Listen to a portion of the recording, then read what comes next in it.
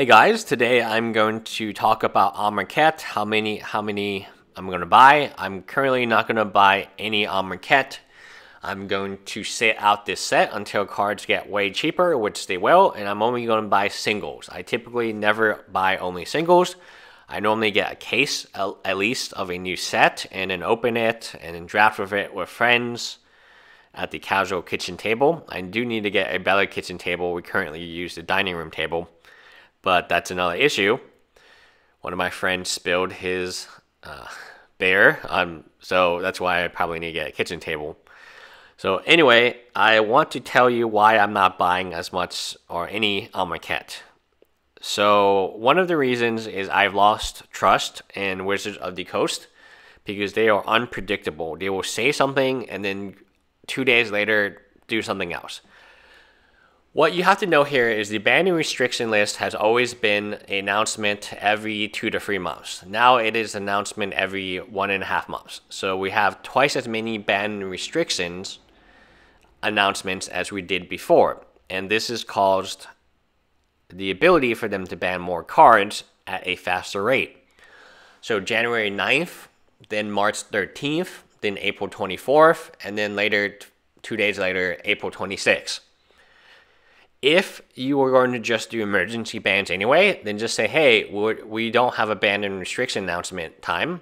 Or if we do have a time, we will let you know, and it will be once every 3 months.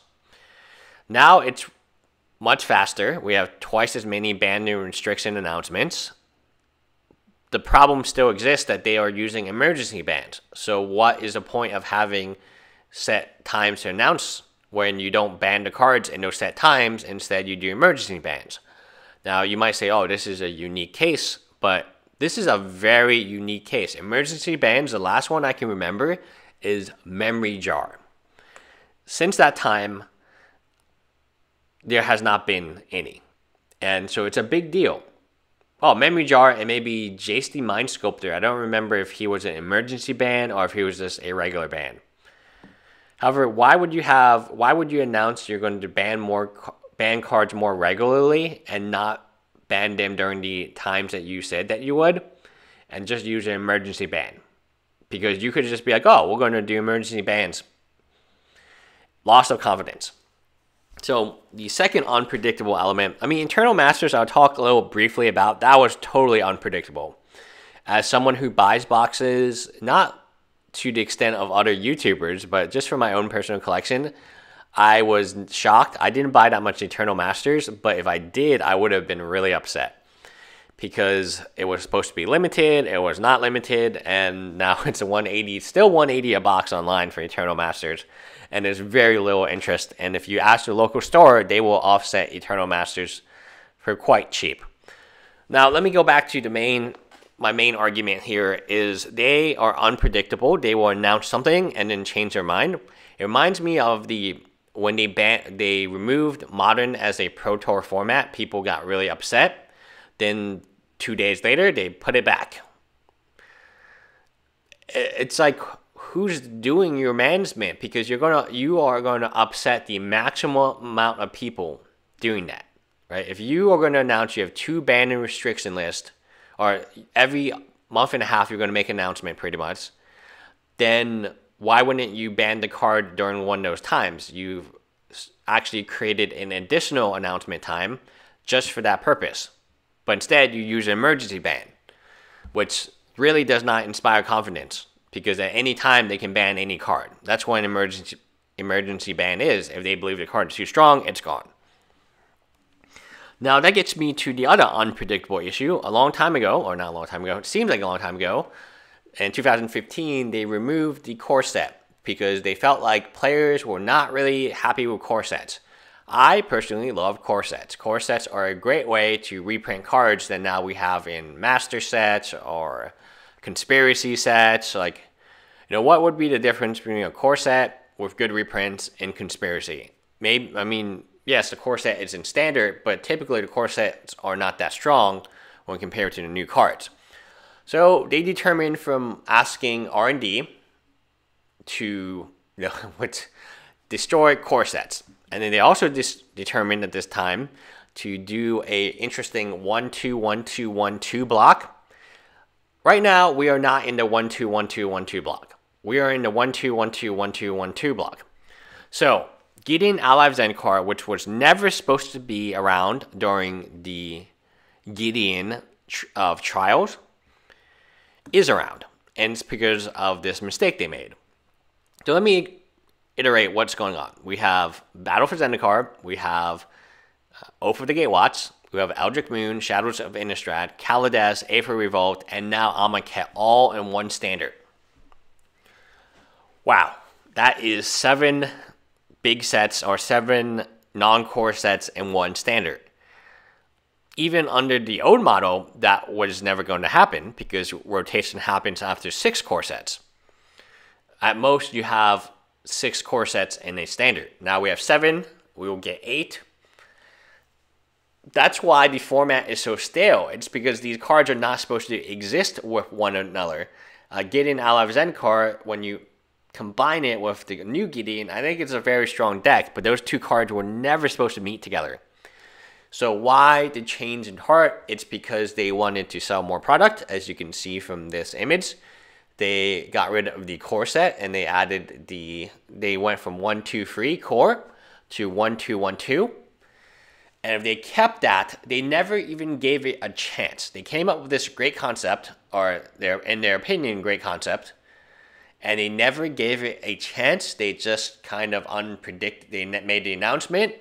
You can read the article. And then just out of the blue, they decided this is not the way they're going to go. But instead of reverting to something that Magic players are comfortable with, which is the 1-2-3 core set, they did the 1-2-1-2-1-2-1-2, which is kind of ridiculous because that means the newer cards have to be so much stronger. Remember, core sets are very weak sets in general. Yes, you have Jace Finn's Prodigy, you have Hanger Backwalker, but the large majority of cards are reprints, and therefore you know what their power level is, and you can be concerned or not concerned since you already know what they are. And theoretically, you play tested them already. So now we are under this new format, this hybrid, if you will, of what we used to have, which was amazing. The last time we had something in Concept Tarkir was the last great block, in my opinion. Since then, we have been doing gimmicks and just overall, it's not great. This was the original plan. I don't know why they had to kill the original plan without even testing it. Maybe it was a terrible plan. Maybe it was not a terrible plan. But how did they know? Is because these players who never experienced it complain about it. Remember, the whole idea was Standard would not be stale. That this would make Standard more exciting. There would be more rotations, but card prices would be cheaper, which they accomplished. So the reason I criticized it in the beginning was because I thought we're going to lose more value in the cards, but that's not true if you put all the value in an eternal playable card like or at least an EDH casual card like the Masterpieces. Then rotation is much better because you don't have much value in these sets anyway. When you have a $100 Jace Finn's Prodigy and rotation is a lot faster, it sucks. But when your most expensive card in the whole set, minus Masterpieces, which will hold value, is Liliana at $35, that's okay because, yes, you will lose value. And she's modern playable. So the better example would be a card that is like $10 and will go down in price. So those are my arguments. I don't know how Wizards of the Coast can fix it. I feel like go back to 1-2-3 core set. And then if you're going to make the ban, go back to the old ban and restriction list where you make an announcement every 2-3 months. And then also say, and occasionally we will make emergency bans. Do what you set. The problem is they tell people they're going to do this. Then they do something totally different. But they don't go back to the old way of doing it. So for ban and restrictions, they tell people we're going to have twice as many announcements, twice as many opportunities. Then they don't use opportunities. They go to emergency ban. So why don't we just go to the old way, which is one announcement and emergency bans whenever? No, we didn't do that. So it's very unpredictable. And then this Eternal Masters has always been one print run.